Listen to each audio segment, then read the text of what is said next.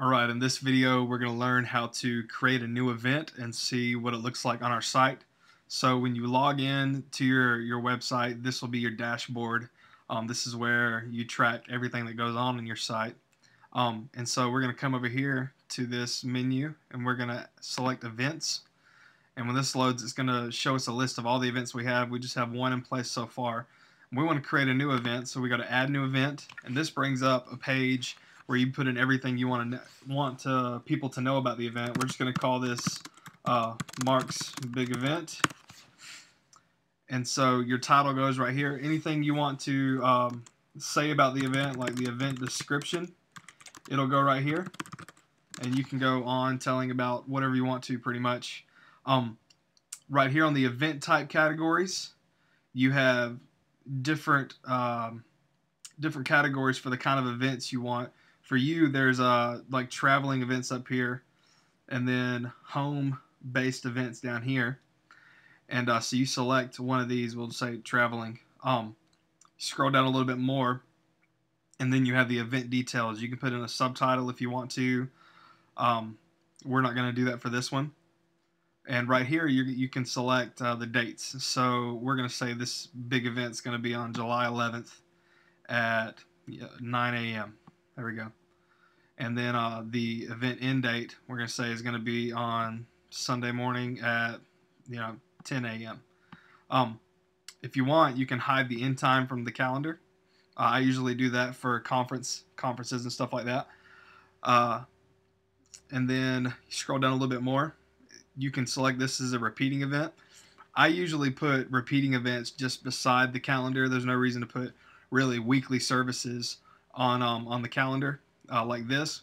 You just log in and you see, all right, weekly events, Tuesdays at 7:45. But you can do it if you want. Then you scroll down a little more, location and venue. So the name of the place, the address. I have a place already saved, so instead of typing it in, if it's a place you've been before, you can just select the venue right there. You scroll it down a little more. We'll say Mark Casto Ministries as the organizer. You don't have to select an organizer, but you can if you want to. And then that's pretty much all you really need to know to set up the event itself. Another thing you can do is if you have an event graphic, you can select the featured image. We're just going to pick an image from one that's already in your media library. So, that looks like a cool event. We'll use that as the featured image, and that'll show in the event details. And then once you've selected all that, you can go up and publish this. And when you publish it, it'll put it automatically into where your events are. Let me just refresh this page, and it should come up in a moment.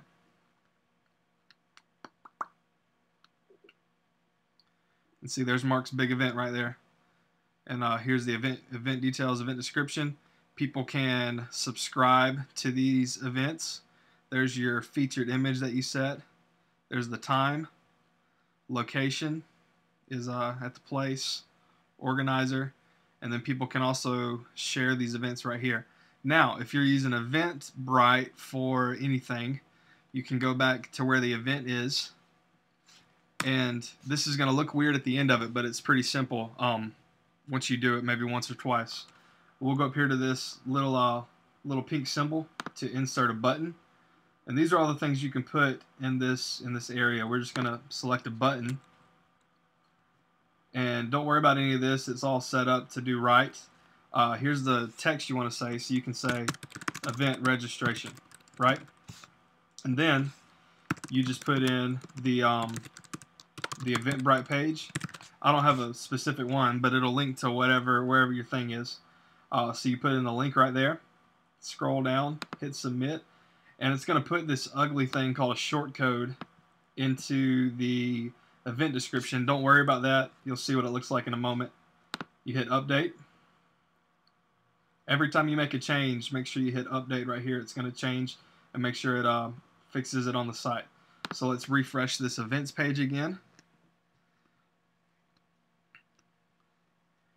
And so when it comes up, both of these events are going to be here, but this time when I expand the details for Mark's big event, there should be an event registration button right there. So you click on that, and it takes you to the link that it's set to take you to. I just set it to Eventbrite.